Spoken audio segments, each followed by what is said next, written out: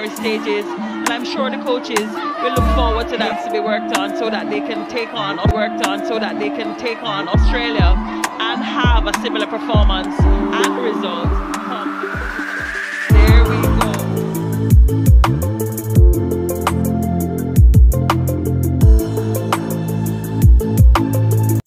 Well, go on, Ecstatic Entertainment family. You know it's a boy, Mr. Ecstatic, and I'm back with another video. Now I know it's been a while. It's been a long while. I put out a video, but guess what? I'm dead back on the grind. I try to do the right thing, and all me ask of you is you do the right thing also. Like the video, share the video. If you're not yet subscribed to the channel, please subscribe. The time we are trying to reach 1,000 subscribers. I'm not reach the first 100 yet, so help me out if you can. As you can see at the start of the video, I show a clip of the Sunshine Girls.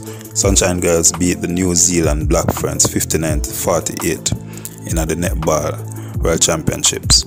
The next play, the #1 ranked Australia in the semi-finals on Saturday, August 5th.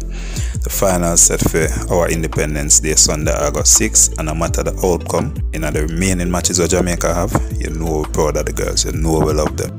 To be honest, me not watch none of the match them so far. I'm not certain when we can get the match them for watch, but as far as I'm following it, the girls have not get a rest day from the start of the tournament, and them just win them quarterfinals match today, so Saturday will be the semi-finals. Tomorrow will be them first rest day, and as me say, automatically them are going to play Sunday, whether in the finals or in the third place playoffs. So who can watch the match, who know if to watch the match, just leave a comment and let me know when we can watch it. And all who can watch it, all who can listen it, you know, just listen it, watch it, just send some love to the girls them over there, because them make our country proud, them do the right thing, and I love that.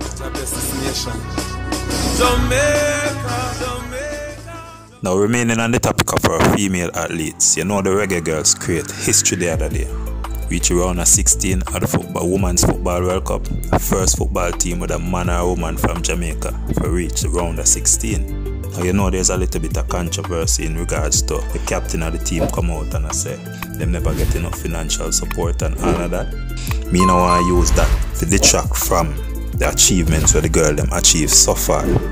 But on a relevant note, dancehall legend Capleton has come out and said him a go financially support the girls them. You know him keep him sure, St. Mary me come from every year. So him say him a go contribute to the girls them, and him a urge corporate Jamaica, business people, those who have the financial means to contribute to the girl them. Contribute to the girl them, man.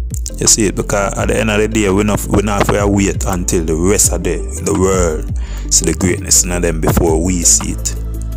We even see it and make sure say, we put in place the things them, whether government, JFF, whatever, put in place the things them to make the girls them can represent we in the right way upon the level where them supposed to represent we. So at the end of the day when them achieve certain things, we really feel proud of them, because we know so we back them from day one. We never did wagoness. You see it, so big up Capleton for that. Big up the fireman. They don't know.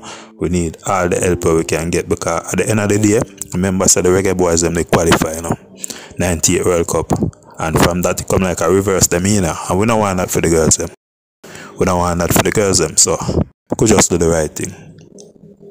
So that's it for this video. Hope you like it, hope you enjoyed it, and if you have not yet subscribed, please hit the subscription button. Please like the video, please share the video. I'll see you in the next one.